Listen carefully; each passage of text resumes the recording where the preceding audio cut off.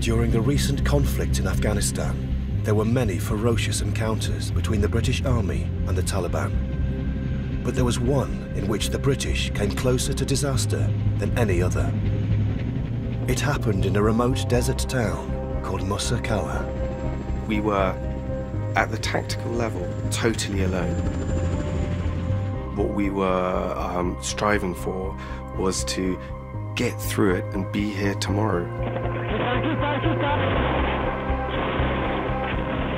For more than 50 days, a band of brothers called Easy Company was trapped in a small compound, locked in a brutal fight to the death with the Taliban. I'd never encountered fighting like that. It was very intense, and it was 360 degrees as well. It wasn't just from one direction. They were attacking from all sides, all the time. And I haven't really spoken about it for 10 years either. Yeah, it's very intense. Yeah, straight west, sir. Straight east. Fuck, I've lost him. If the Taliban broke into the compound, there would be a massacre. I always thought, well, I've got the bullet with my name on it, but I'm going to fire it if I have to, at myself, if it comes down to that situation. You're not dealing with a conventional enemy. This is the untold story of a desperate last stand. It's been called Britain's Alamo, and it's a story the Ministry of Defence would rather forget.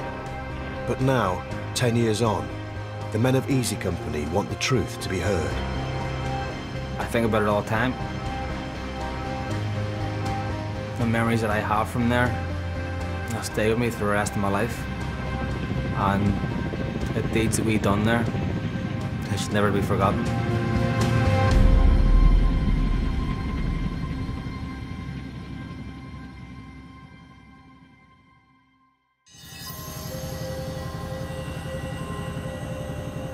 In the spring of 2006, 3,500 British troops flew to Helmand province in southern Afghanistan, part of a NATO operation to help bring stability to the region. It was supposed to be a peaceful mission. But Helmand was a lawless place, dominated by the heroin trade, and the British arrival antagonized everyone. From the tribal warlords and drugs gangs who ran the opium business, to the poor farmers who depended on the poppy fields for their livelihood. Most of all, it would provoke the fury of the Taliban. They had been driven from power after the Allied invasion of Afghanistan in 2001. Now they were back, and they were determined to defeat the British. In the firing line would be the men of Easy Company. What they did was extraordinary. However, today, the war in Afghanistan has become a political embarrassment, and the Ministry of Defence has prevented any veterans of the battle who are still serving from speaking to us. But that didn't stop us from talking to ex-soldiers who fought with Easy Company, and some, like machine gunner Paul Johnston, filmed it on their own cameras. I shot this bit here, so this was actually me on the camera here. I think anybody who had a camera then was, as much as they could, like they were filming, you know, or taking the pictures. Together with testimony from ex-soldiers like Paul, the footage and photographs the men took have helped us build up a picture of what happened to Easy Company. And it's a shocking story. It begins in the weeks after the British arrived, when insurgents started attacking Afghan government compounds at remote towns in northern Helmand. British troops were sent to defend these so-called district centres. But with only 800 fighting men in the entire region and limited resources to support them, it was a risky strategy. They were soon under siege in these isolated outposts, and none was more isolated than the place where Easy Company would eventually come together. Musa Qala. The firing point is a building with a blue top and a white. Oh. Here, in early August 2006, a platoon of 33 Royal Irish soldiers and a unit of 120 Danish troops had become trapped within the district centre as several hundred insurgents attempted to take it. Among those inside the compound was 18-year-old Philip Gillespie. This was his first tour of duty. Every day you'd get shot at. The politics of it, I didn't understand, I didn't know. All I knew was we were there in a compound with very, very little support, and we were under serious fire every day. The good news was that the Danes were heavily armed.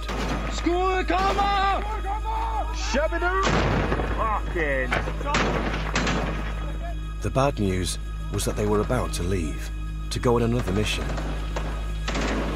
Someone would have to go in to replace them. Major Adam Jowett of 3 Para was given 2 days to get a team together at the British HQ at Camp Bastion. My initial thoughts were that we just didn't, at that point, have the blokes available. So my key constraint was find the people, get them in Bastion, ready to move and to be launched into Musakala. After pulling men in from other operations, Adam got his team together, and by the 22nd of August, they were ready to go. These 55 soldiers took the name Easy Company. Just tell me your full name and how you spell it. Jared Cleary, it's Jared Cleary. And what's your rank? Private. And what's your role in the regiment here? I'm a sniper. Some, like Jared Cleary, were proud Paras. You felt like you was the top team, you know? Almost felt invincible to anything, you know? You felt everything you did was you were the best at. Also with the Paras was Troop Staff Sergeant Ian Wernham, a veteran with 20 years' experience. I think because of being in that position of authority, you have to show that. You have to show no fear. I'm not saying I'm fearless, but being in a position where you have subordinates below you, you can't show fear. Others were from another platoon of the Royal Irish. Machine gunner Paul Johnston had never fired his gun in battle before. It was a tense-like situation, so it was. But with more excitement as well. I was excited now, so it was maybe my chance to get some trigger time. Paul wasn't the only one new to the front line. Despite nearly 2 decades in the Paras, intelligence officer Freddie Cruyer had never seen real action. I felt that I wanted something out of my career in the army that I could look back on. You just got to be careful what you wish for. They waited until the early hours to set off, to avoid being shot down by the Taliban. And we all sat on our Bergens looking out the back of the Chinook, and I can remember Bastion disappearing into the night, just watching the lights disappear, and I do remember thinking, I wonder if I'll ever see that place again, and I wonder how long it's going to be. We wanted to get stuck in. The little we knew of the history of Musakala beforehand was that it was going to be tough. We're pretty much going to be on our own, and we wanted to be part of it. But no one had any idea just how tough it would be. Unfortunately, people died, and that's unfortunate in war, but people died.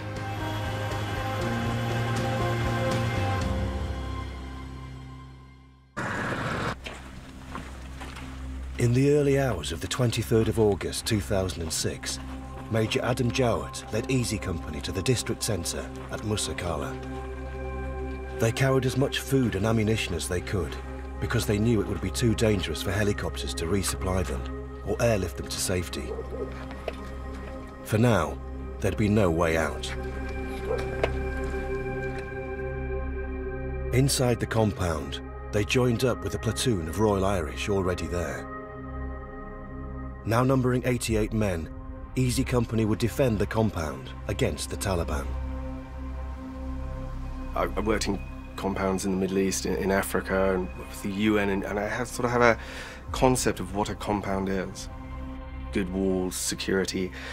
There was very little of that in Musakala. It was not a defensive position in any way, any shape or form. One man who knows the geography of Musakala better than anyone is intelligence officer Freddie Kruger. He took photographs there as part of his job.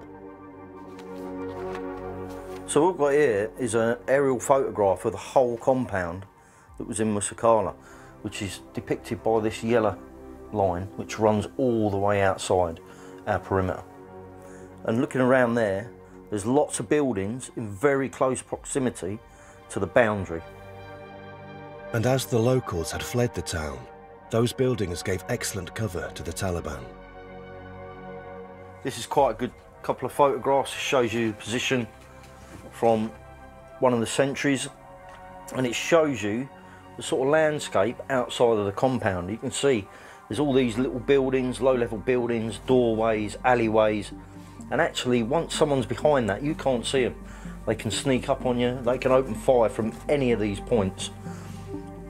This one shows you the mosque area, which was actually a bit of a vulnerable area because it was quite wooded.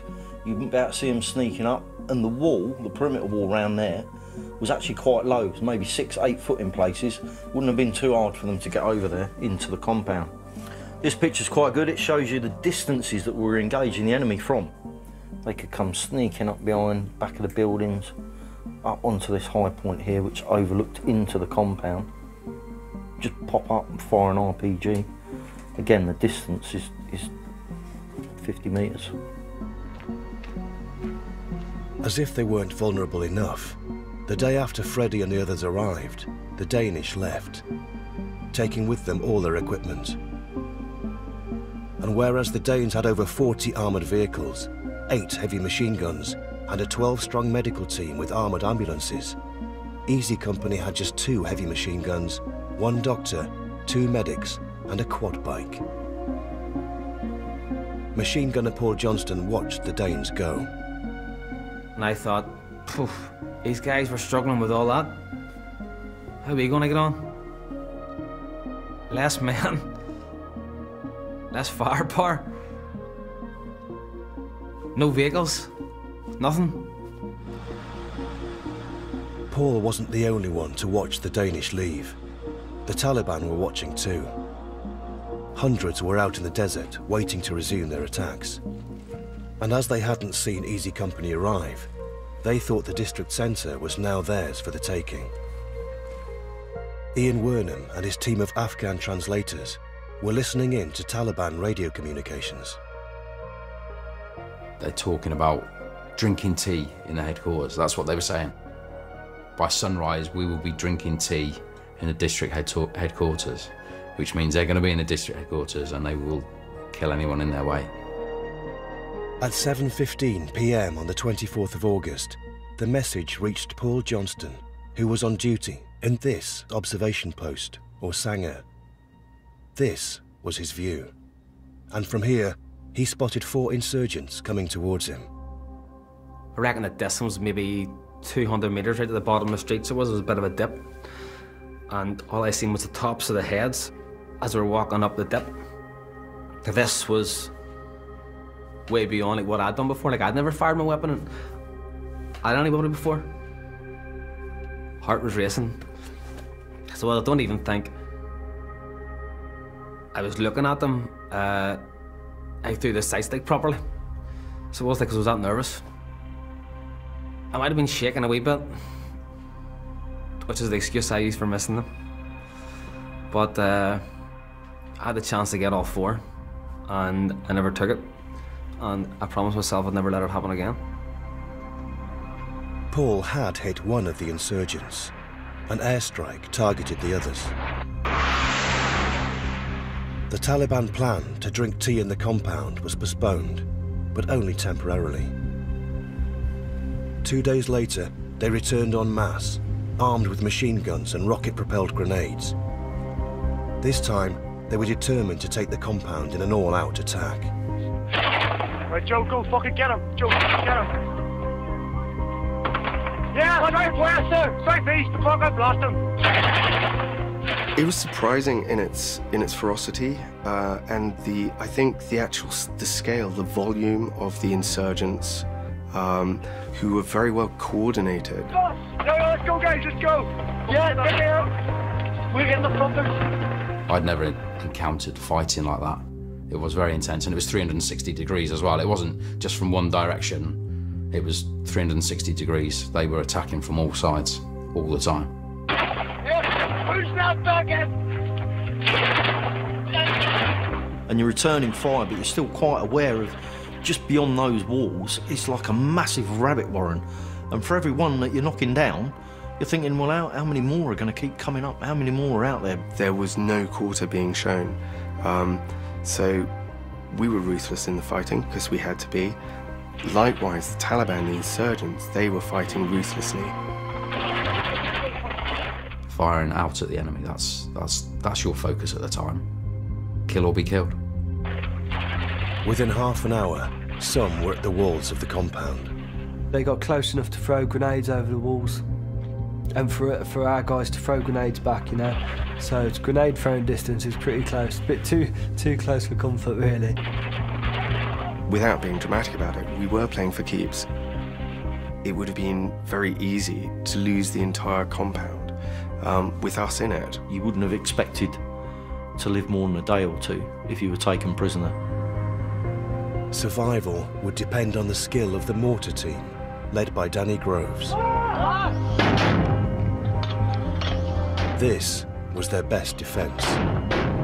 You know, they can hide behind walls from a rifle or a 50 cal or something like that, but you can't really hide from something that goes up and down.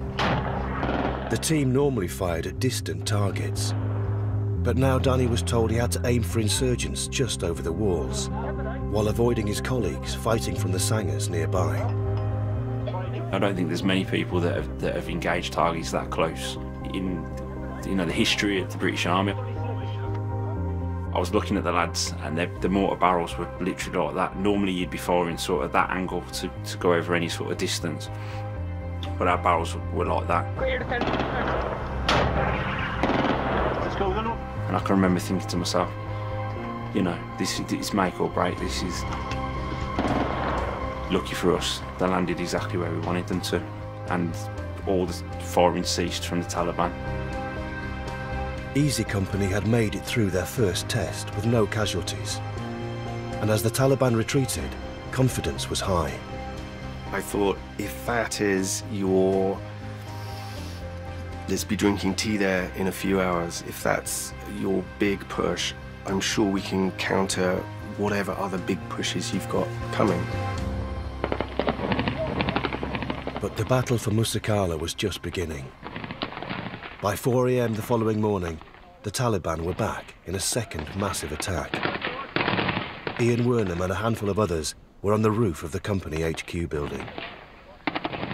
I was firing into the market square, and then all of a sudden I heard man down. I didn't look round because I was too interested in firing in front of me, and carried on firing. I didn't see John get shot. We just carried on firing. 22-year-old Lance Corporal John Hetherington was a signaller who'd come to Musakala with the Paras. He was right next to me. We were on the roof. Our fighting positions were tangential to each other. And so I heard the cry for medic, and of course you go to the cry for medic. It is irresistible not to. Somehow, a Taliban bullet had entered the narrow gap between John's body and his armour. He died instantly. You have that initial burst of why John? Why did he die? You know, and then obviously it then transpired. Unfortunately, he moved at the wrong time. I'd already lost 2 lads earlier that year, in July. So yeah, it's quite hard as a troop staff sergeant to then have lost 3 people. Yeah.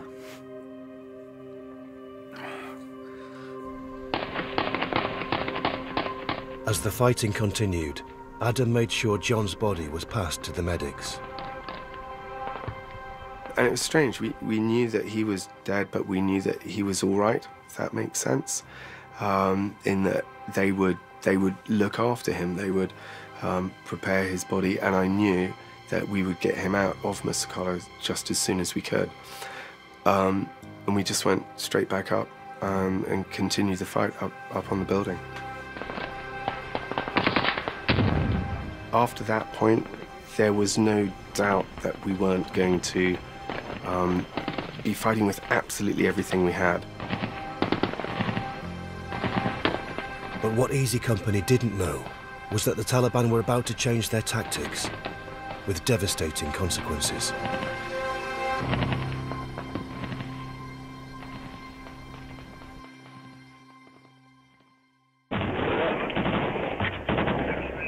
By the 28th of August 2006, the men of Easy Company had been pinned down by the Taliban at Musakala for 5 days, and one British soldier was already dead.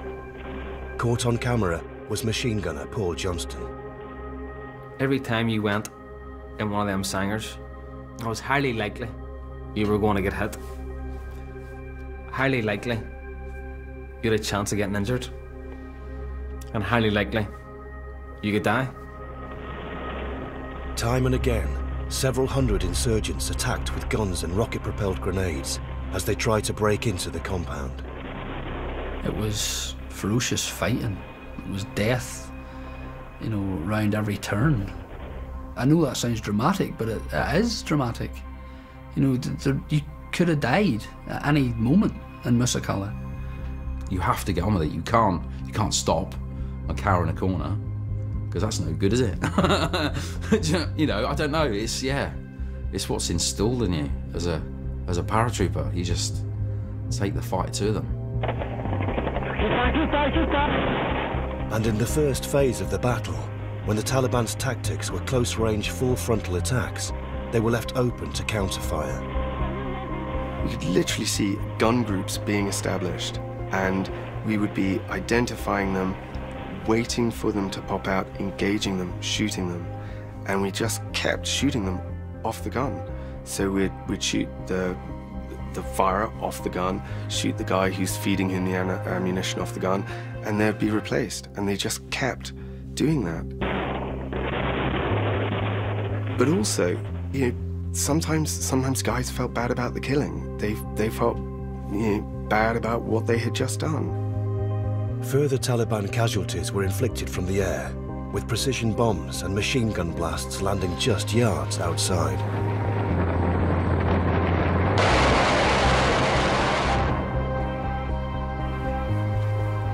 Having failed to take the compound after almost a week of fighting, the Taliban changed their tactics. Intelligence officer Freddie Kruger kept a log of all their attacks. We can see that earlier on, when we first got to Musakala, they tended to favour close-up, small arms attacks, firing RPGs, rocket-propelled grenades, machine gun fire.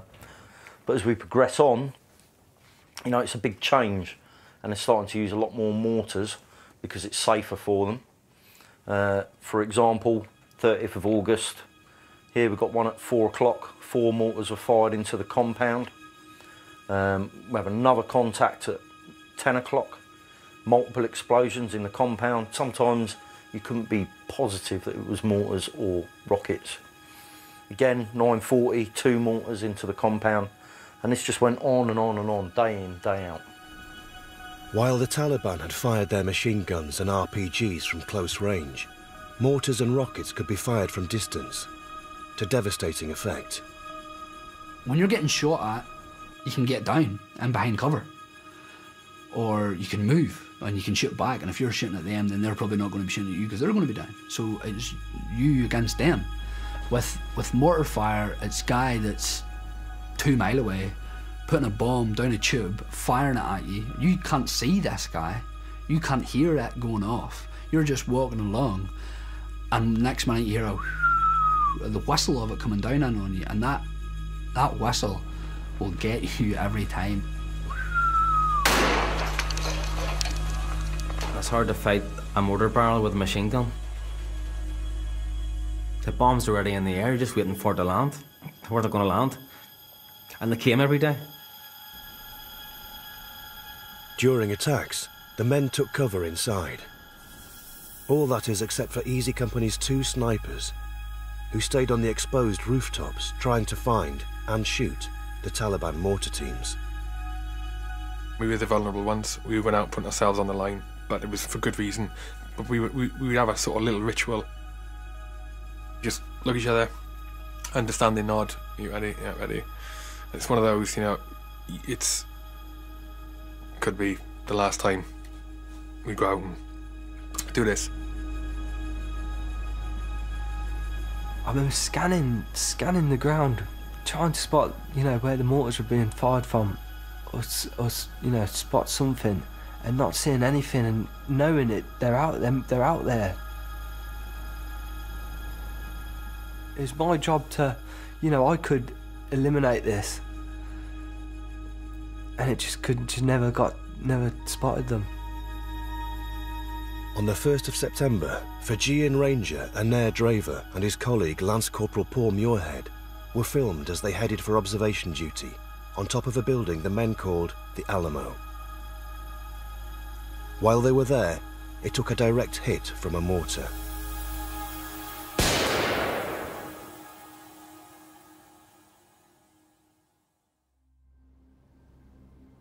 Snipers Hugh and Jared were the first on the scene. And we went up through the trapdoor and looked over, and straight away by the opening was Draver. Draver was lying in a pool of blood, and he was in a bad state. The mortar had obviously hit. There was rubble around, and he was breathing his last breaths. His head was quite badly injured. And we started tending to him. And I remember putting a tourniquet on him, on his arm, and turning it and thinking, is that enough?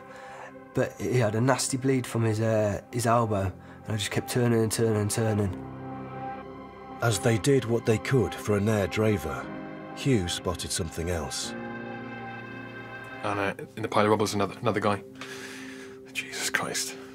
Over there, started pulling the rubble away, and it was Muirhead, Lance Corporal Muirhead. He was sat up in the Sangha still, and the roof, it must have took a direct hit on top of the Sangha, and it all collapsed, so, you know, he was like buried in it. He looked all right. He's unconscious. He was covered in a pile of rubble. In terms of visible injuries, you couldn't really see anything, which doesn't indicate he's all right, of course, but you think he looked fine compared to what Draver looked like. And we got them off the roof. We helped the medics get them off the roof, carried them down, and we got them into med centre. Despite everyone's best efforts, Anair Draver died from his injuries. But there was still hope for Paul Muirhead. I had a cotton wool, a little pot of the antiseptic. I was dipping it in, wiping each wound. It got to his hands, and the cotton wool on his fingernails, all his fingernails were jagged and ripped up, you know. And the cotton wool was catching on his fingernails and pulling from a cotton, you know. It's horrible, such a horrible, like, feeling. Paul needed to be evacuated, but it was hours before it was considered safe enough to land a helicopter. To the men, it was a stark reminder of just how isolated they were. The overriding sentiment was that, you know, whether we're dead or wounded, they wanted to know that they'd make it back. I remember being asked, you know, will I get back to Ireland? And it's like, of course you will. You know, I 100% guarantee you're going to get back. Meanwhile, Paul was airlifted from Camp Bastion to hospital in Oman. His mum, Violet, flew out to see him. Just wanted to be with him. Because I didn't want him on his own out there. I just thought, stupidly enough, I just thought he'd be frightened. And I just needed to be there. No matter what was going to happen, I just needed to be out with him. I just kept trying to believe he was going to be okay. He was strong and he was always determined, so he was, and I thought if anything that would get him through. In the days that followed, the Taliban mortar and rocket attacks reached new levels of intensity. And as more men were wounded, so others came close to breaking point. It come to a point, I actually thought I was going to have a nervous breakdown. I swore I was going to get hit by a mortar bomb. I remember standing there, my legs were shaking. I could, you know, uncontrollably, really. It was just a constant bombardment. 5 days after he was hit by shrapnel on the roof of the Alamo, Paul Muirhead died from his injuries. I just didn't believe it at the time. I didn't want to leave him.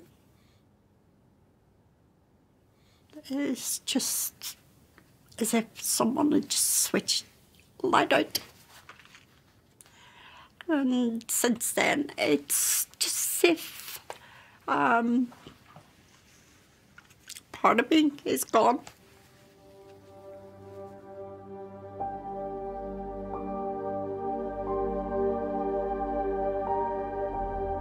I wasn't surprised by any of the range of emotions that we went through. From just absolute anger and rage, disappointment, and loss, because, we were losing people. Paul had been one of Philip Gillespie's best friends. I don't know how I dealt with it. Put it to the back of your mind, pretend it doesn't exist. It's the only way you can deal with it. There's no... If you thought about it all the time, then you wouldn't be able to do nothing. You wouldn't be able to do your job. Back in the compound, the men of Easy Company were running dangerously low on supplies. Food was a real concern. The actual days of supply of food was right down, but I think more men, more ammunition were what we really wanted at that point. Most worrying was the lack of mortar bombs, because these had done most to keep the Taliban at bay. I mean, we fired 800 bombs while we were there. We were firing that much that we just couldn't keep up. Then, on the 11th of September, intelligence picked up some disturbing information. Around 6 o'clock in the morning, we got some indication that there were new fighters coming into Muscala. A bit later on in the day, around about 8:30, we had a figure of about 300 fighters. You add that to, we suspect, probably 200 fighters that are already there. We're talking 500 enemy fighters, half of which are completely fresh, and they're being re-equipped with 300 mortar bombs. As the Taliban massed in the desert, it looked as if this would be their final push to take the compound. If they broke in, it would be hand-to-hand fighting, and with the numbers involved, some didn't fancy their chances. They don't have any mercy, do they? We are the infidels. So, yeah, it's well publicised what they do to people, and, what they do to their own people, let alone what they do to a British soldier. God forbid.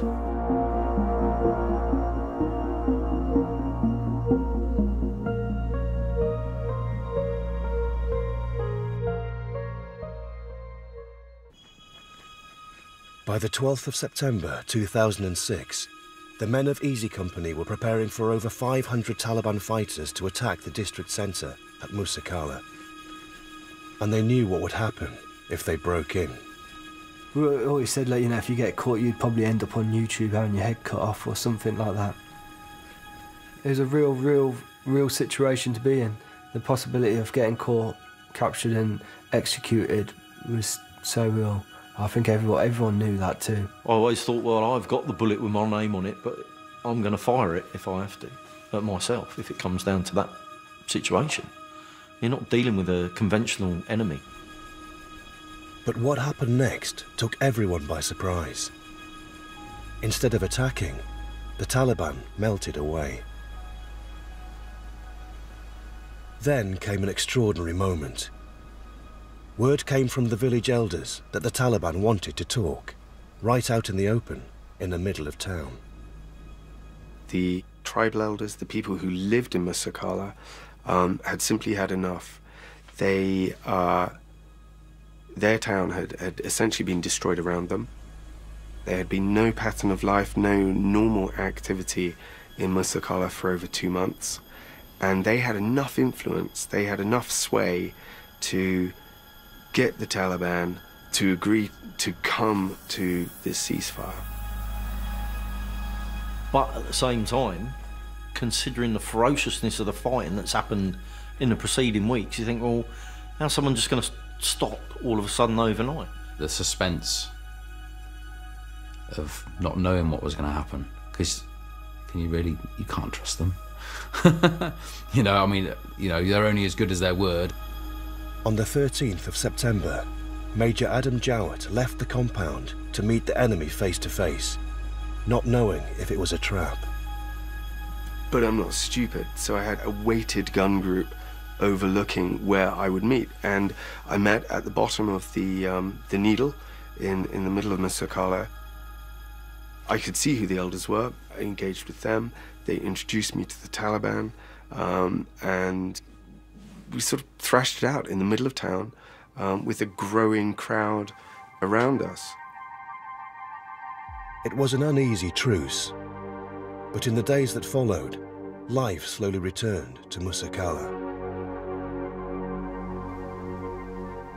Easy Company remained in the compound for another month.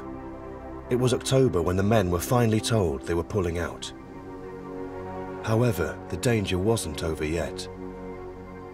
When we were first kind of told about this plan that we were going to be evacuated or extracted, I think, oh, brilliant.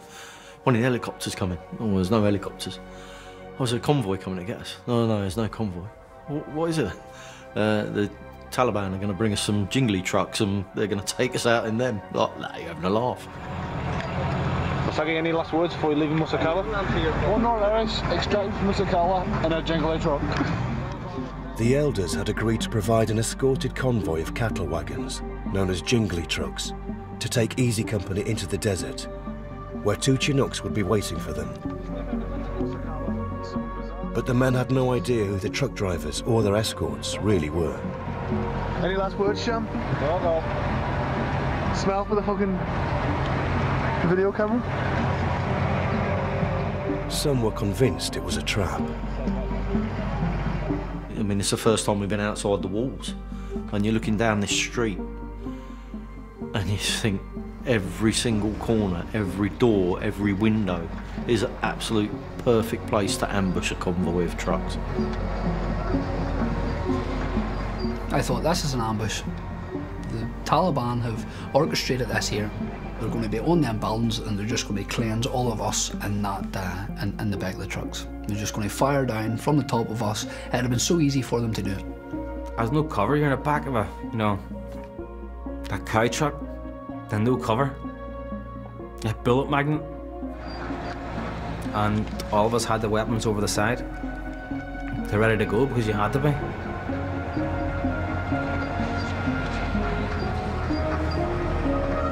Once outside the town, Easy Company faced an 8-hour drive through the open desert. At the end of the day, they could, take us down a track that they've already laid explosives on, IEDs. At any time, they could have blown the lorries up at any time.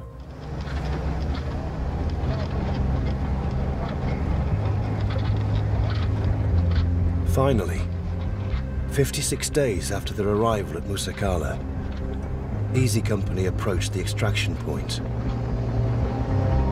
We got so far into the desert, an Apache gunship come flying past and did like a low-level fly past. And that's it. As soon as I saw that Apache, I knew we were safe.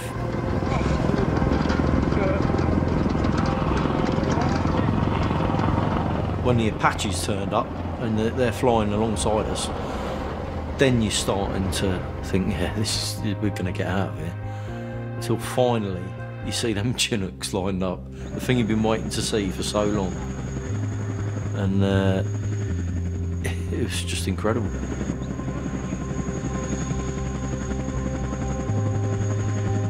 I could have cried when I saw the Chinooks. That is the longest journey of my life. Yeah, definitely. 8 hours, heart in your mouth, not knowing if you're going to make it out or not. And I'm sure everyone felt like that. Everybody.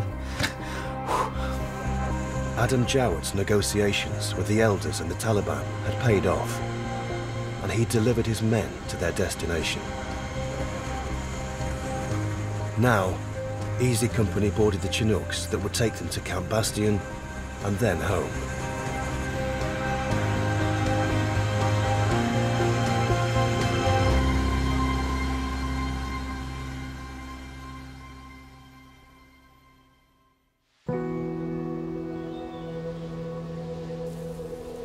Coming home affected the men of Easy Company in different ways. Ian Wernham was met at the airport by his parents. I didn't say anything. I just sat in the back of the car and looked at the green fields.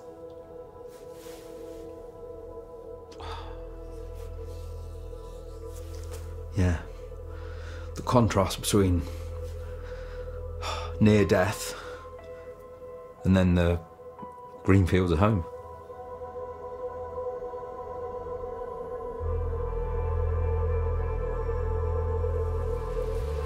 After almost suffering a nervous breakdown at Musakala, sniper Jared Cleary left the army. Today, he spends most of his time on his houseboat with his dog, Skip. I think that's what I needed to get away and a bit of peace and quiet. The stuff that went on, the fighting that went on, I think the way I've dealt with it is I've just locked it away. I used to be big into shooting, hunting. Now I don't do any shooting anymore, can't do any shooting. I don't want to see anything really get killed.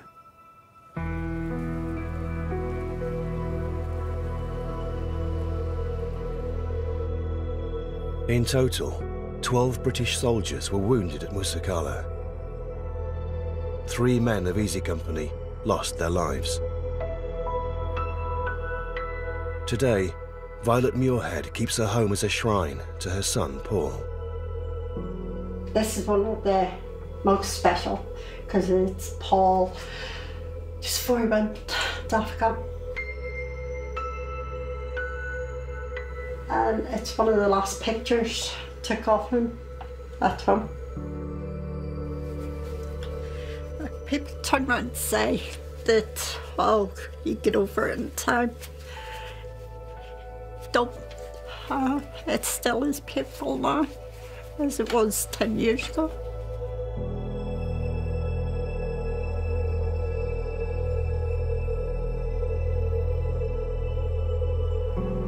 Since 2006, Musakala has been at the centre of intense fighting. In February 2016, the Taliban recaptured the town from Afghan forces. Its loss is symbolic of the failure of the British government's policy in Afghanistan, which a 2011 parliamentary report found was not fully thought through, and which has cost the lives of over 450 British soldiers. Whether the war in Afghanistan should have been fought is open to question.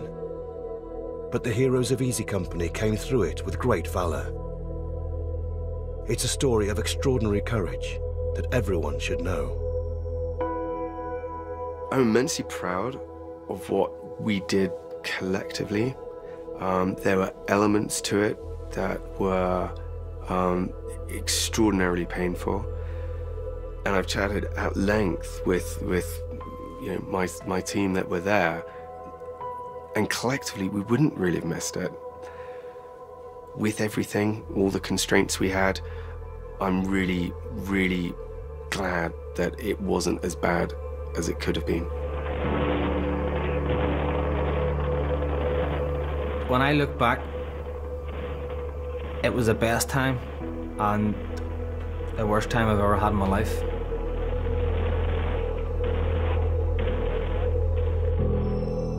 The memories that I have from there will stay with me for the rest of my life.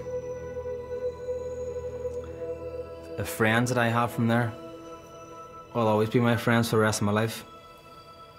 And the deeds that we've done there, they should never be forgotten.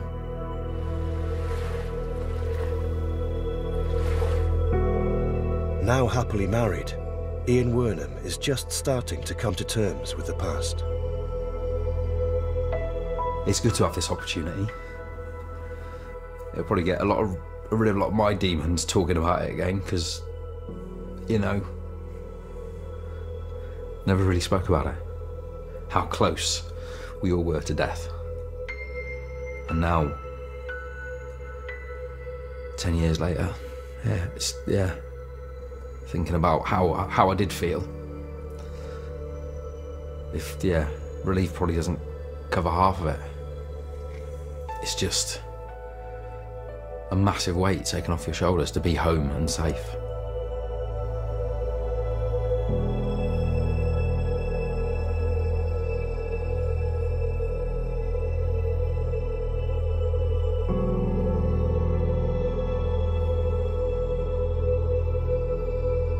If you've been affected by anything you've seen in the programme, you can find support information available online. Head to channel4.com/support.